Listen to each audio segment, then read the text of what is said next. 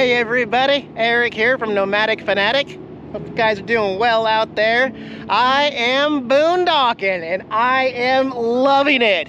This is my setup right on the beautiful Columbia River and we're going in there today.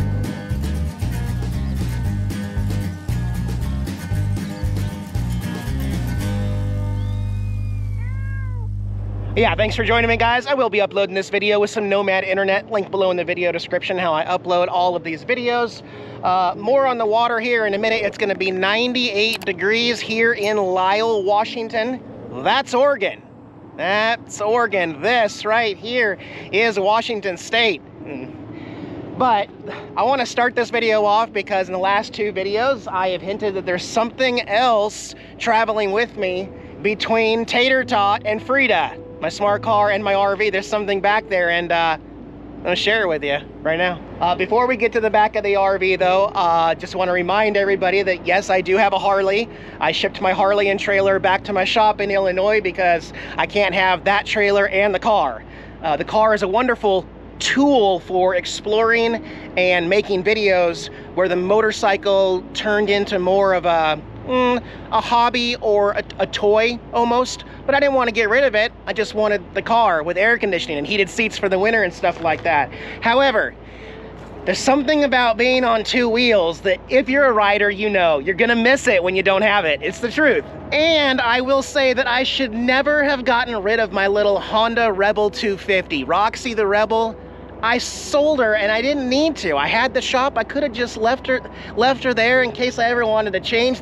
But the cool thing about those bikes is that they are a dime a dozen and available anywhere in all different sorts of conditions, mileage, and colors. And so I found a pearl white 2006 Honda Rebel CMX 250.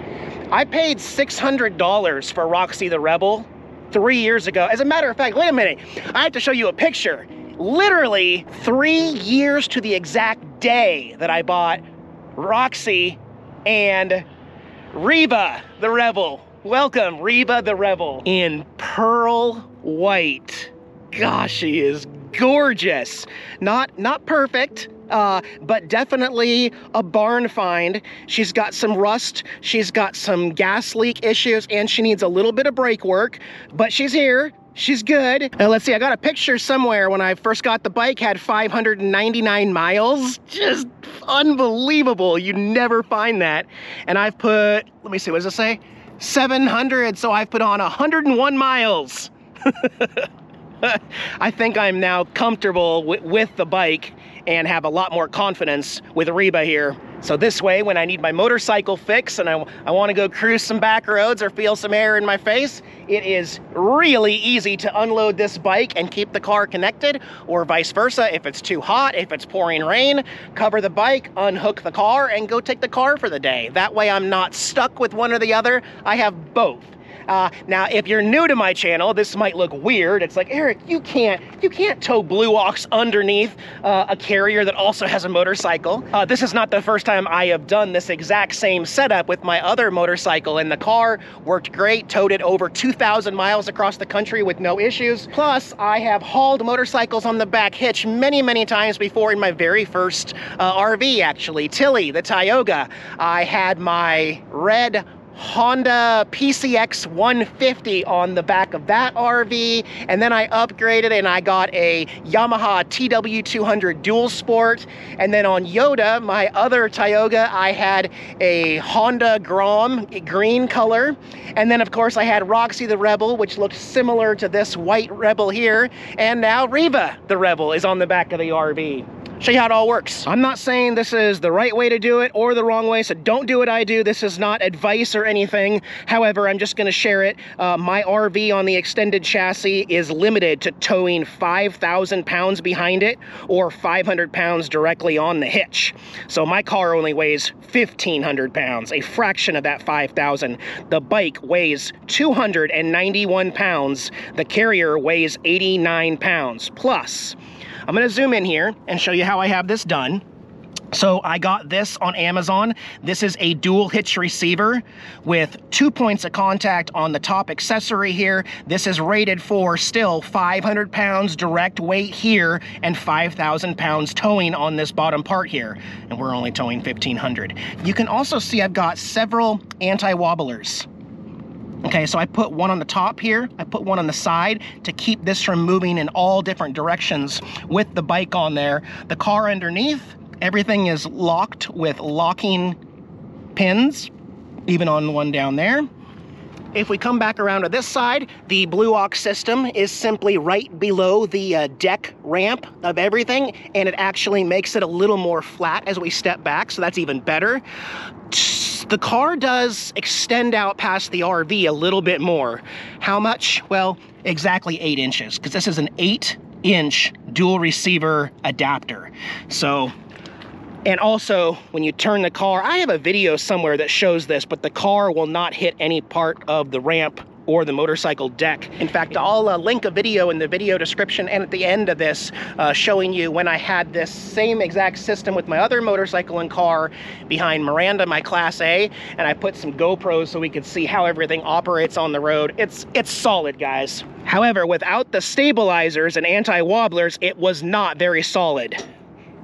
But the bike is secured on the back bumper. I've got it secured up here through with soft straps on the handlebars down here. It's in a wheel chock over there. The bike moves a little bit just because of the actual suspension of the bike itself, but I'm okay with that. The big thing you want to remember when doing this, if you're using the bike's suspension to help the travel, make sure that you get these closed loop straps. These are Rhino brand, Rhino USA. I've always liked these ones. That way, if there's slack here, this won't come off because it's a closed loop. It's no Harley, it's no Black Betty, and I'm looking forward to riding my Harley when I get back to the shop later this year and check in and drop off a few collectibles and stuff. But in the meantime, when I want to go for a ride, it's great. It actually does not block the RV lights. So if we take a step back like this, I mean, even the car doesn't block those turn signals and brakes, but when the car is connected, the brake lights and turn signals work here. However, somehow magically, I'm still gonna get 500 billion comments below and people telling me that I'm doing everything wrong and that I should do it their way. All right, whatever, you get a cookie. I am gonna at least show you how easy it is to get this bike off. I have to undo this strap here, those 2 straps there. The bike will lean against the spare tire while I unscrew this ramp. The ramp comes off, hooks into these holes, ramp goes here, walk the bike down, and so I'll show you that right now. And I still stop on the road and check the straps periodically. I aimed that camera down so that I can see everything the motorcycle's doing while I'm driving, sitting in the driver's seat. But these straps won't last forever, so you gotta stay on top of it and make sure that there's no rips or cuts like every morning when I leave. Okay, once I loosen that one, the bike leans against the spare tire. Also, the bike is in gear, so it acts as like a natural stop so it won't slide anywhere. Undo the last strap, and I just put a hand on it to make sure nothing bad happens. There's 2 bolts holding the ramp together. Ramp comes off, clicks in place, and then I'll just feather the brake as I walk it down. Easy peasy, just like that.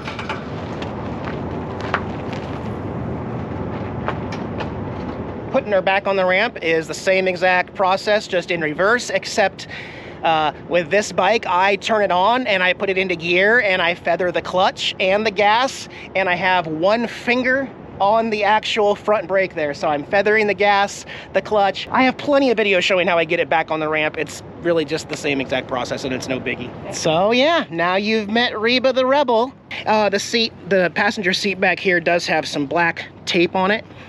So I mean, like I said, she ain't perfect, but she's complete. And man, only 700 miles. You want to hear her purr? Here, let me get the keys. All right, you ready for this? Here we go. Oh, listen to her rumble. She's so loud. Okay, I didn't actually start it up, but it is quiet. It's a quiet bike. Turn the gas on.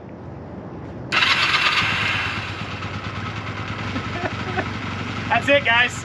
Just running now. Not warm, but running. She sounds so mean, so mean. She's like a rebel. And the other cool thing about a rebel is it's not like the whole Harley thing where you have to wear all this massive equipment and leather chaps and all this crap. A Honda Rebel is a shorts and t-shirt kind of bike.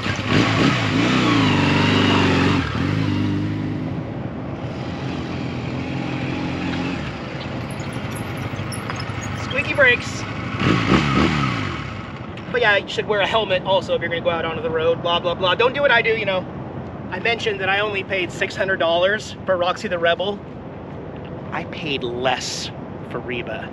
People are giving away these Honda Rebels because these are the bikes that a lot of people learn to ride on and then they're ready to upgrade.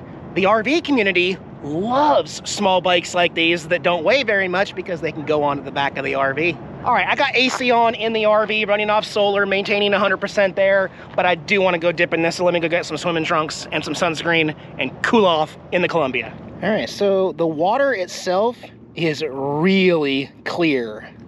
The water is, but the rocks are sharp, jagged, and covered in moss. Very, very slippery, sharp rocks. And not exactly the best way to enter a river, but I'm trying it. And no matter how far I go out, it just continues to stay shallow. Okay, I guess I'm up to my knees now, finally, as I just very carefully tread through here, because I don't want to twist an ankle. But it's not cold. It's not cold water. It reminds me a little bit of like Shasta Lake in California, where it's like so warm outside, and then you want to go dunk or something, so you get out there, and then it's like, wait a minute, is this a hot tub? Is this entire lake? This is a river. And it's still warm. The water is warm. All right, actually, this does feel good now. It's really shallow. But is it refreshing when it's this warm? No, it's definitely, the water is cooler than the outside air. All right, hey everybody. The sun hasn't officially set, but it is set for us because it is set on the other side of the mountains over there. So I went ahead and brought the flag down, and the temperatures are starting to drop a little bit. Yeah, I really like this place. I really, really like this free campground. You can stay here for 7 nights if you want. Did get a couple other truck campers, joined us over here, met them, both nice guys. And yeah, I'm just gonna chill out here and probably watch some TV. Got some really good Wi-Fi out here. Terabobera, say hi, honey. Are you stressed? I got the AC on for you. You shouldn't be stressed. Yeah, I got the blind closed to keep the AC in here. Hey, Opie dopies. Him's goods. Yeah, you guys are goods? All right, I love you too, buddy.